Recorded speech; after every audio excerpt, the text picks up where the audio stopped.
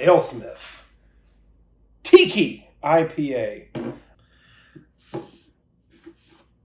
All right, so this is a Tiki IPA, apparently brewed with coconut. A little more dessert beer. How's that? Okay, so did you say 6.4? 6.4 alcohol by volume. Of course, on the why is this a beer scale, that means this is Bringin the Medicine. Bring the medicine. And smash that like button if you like Bringin the Medicine.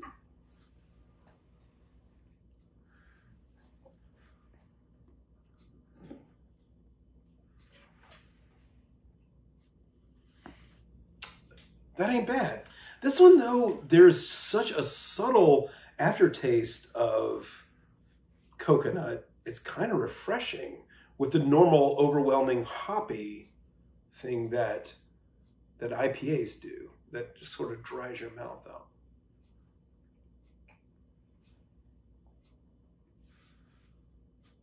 The coconut acts as a little bit of a salve to the hops.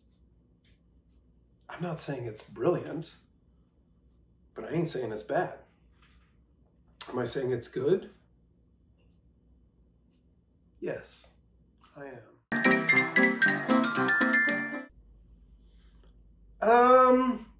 I think people who like IPAs should maybe give it a shot.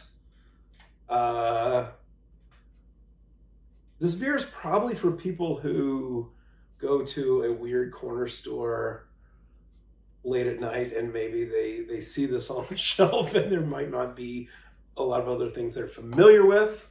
Pick this up. AleSmith Tiki IPA. It's all right.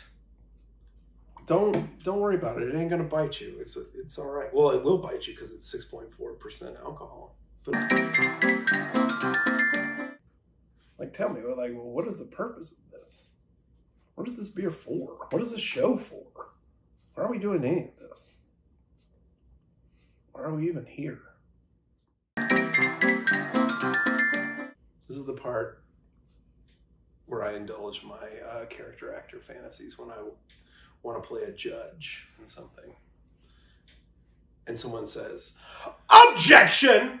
And as the judge, I say, "I'll allow it. But be careful, counselor." It should. It should. It's all right, man. It's pretty good. I like what they did with the coconut.